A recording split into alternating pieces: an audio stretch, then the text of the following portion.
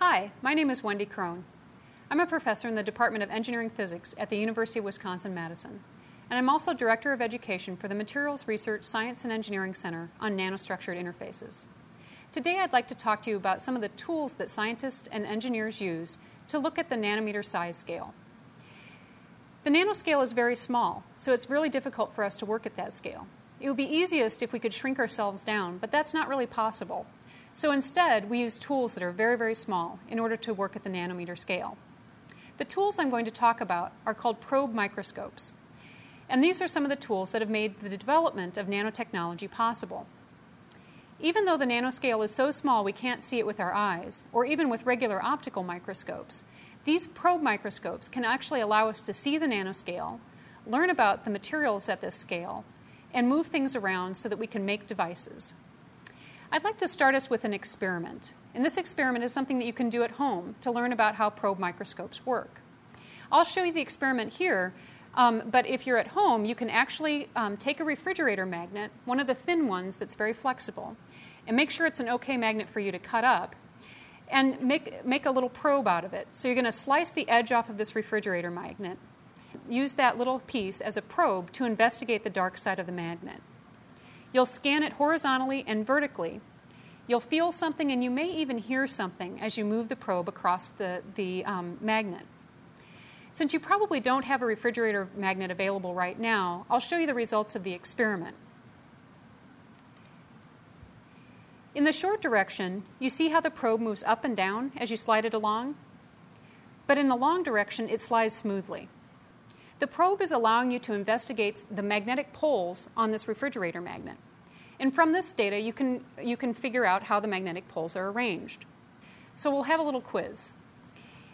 So we have three choices. Choice A is a uniform pole across this magnet.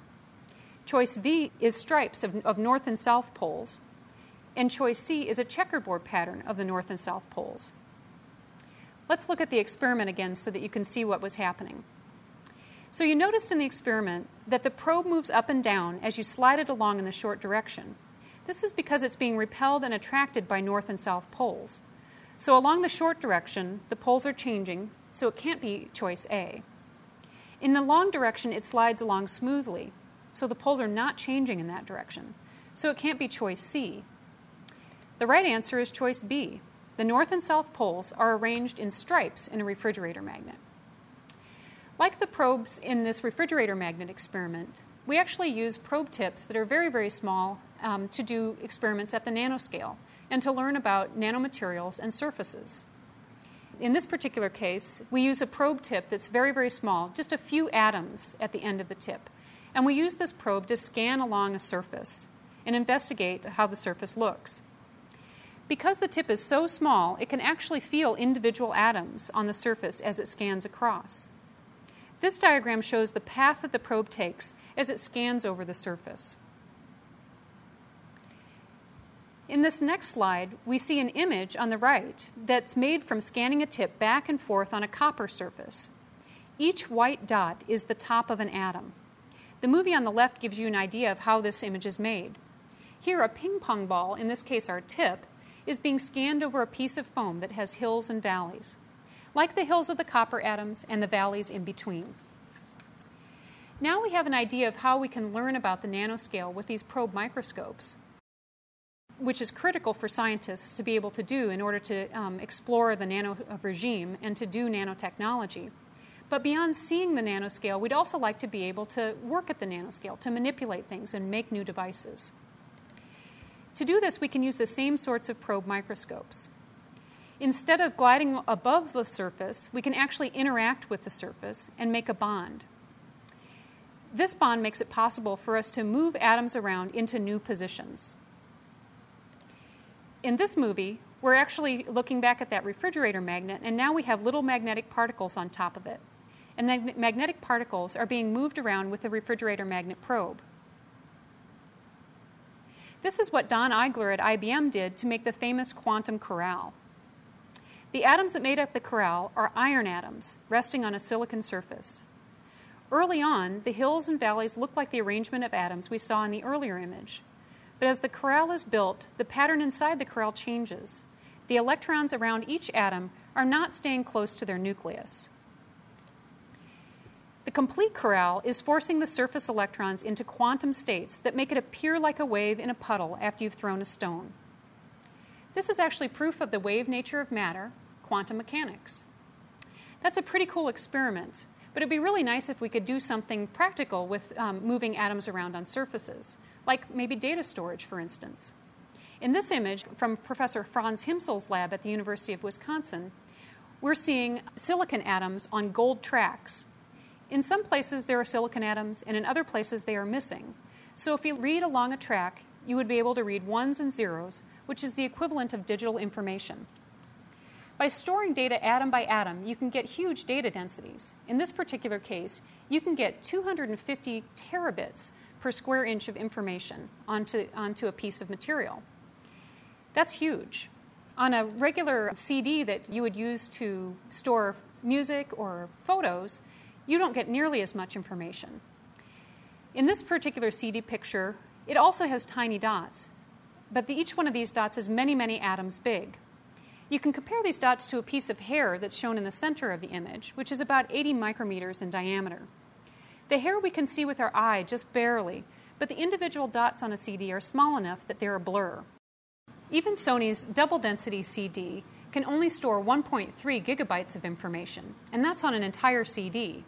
If you look at 1 square inch of that CD, you can store 736 megabits of information.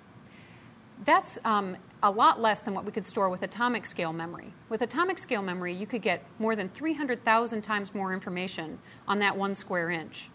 The only problem is you would have to keep your data storage device very, very cold at all times, because at room temperature, atoms move around a lot, and if they move around, you would lose all of your data.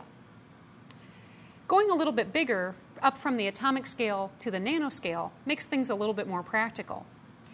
Your high-density data storage device in your computer or your iPod actually has nanoscale size components. But people are trying to go even smaller into the nanoscale regime to get even higher data storage densities. One particular example is this project at IBM. They've created a new data storage device called the millipede. This device also uses probe tips, actually an array of many probe tips, to create small nanoscale divots or indentations on a polymer surface. In some places there are divots, and in other places they are missing, the ones and zeros of digital information. They expect this device to be available on the market in the next few years. One particular kind of probe microscope is the atomic force microscope, or AFM. The atomic force microscope can measure surfaces in a very accurate way using a probe tip mounted on a cantilever beam like a diving board. The position of the tip is monitored with a laser beam that is reflected off of the cantilever onto a detector. As the tip scans back and forth, it moves up and down with the hills and valleys of the surface, which deflects the laser beam up and down. The information is recorded on a computer. From the information collected, we can understand information about the surface. It's possible to scan any surface with an AFM, and at such high resolution, you'll find amazing things. In this particular example, we're seeing scans of a piece of hair. The image on the left illustrates how the AFM tip scans along the circumference of the hair to build up an image. Example images are shown on the right, which give you an idea of how rough the surface of hair actually is. The AFM microscope can also be used to measure other things other than the hills and valleys of a surface. For instance, it can measure things like friction. This polymer surface is flat, as the left-hand image shows, because it's all one uniform color. But if you use the AFM probe to measure friction, a patchwork pattern appears. You find that different regions of the surface have different frictional properties as the tip scans along. The tip can feel forces from a physical object, but it can also feel other forces like electric charge. In this particular picture, there are 4 pads on a surface. The yellow one in the upper right-hand corner looks higher than the blue pads, but it's not. This image is telling you how electrical charge is distributed on the surface. The pad with the highest elevation has the most charge. To recap, we've talked about the tools that scientists and engineers use to work at the nanoscale. These are important tools for nanotechnology. They allow us to be able to see at the nanoscale, to characterize nanoscale materials and surfaces, and to move materials around on surfaces in order to create devices.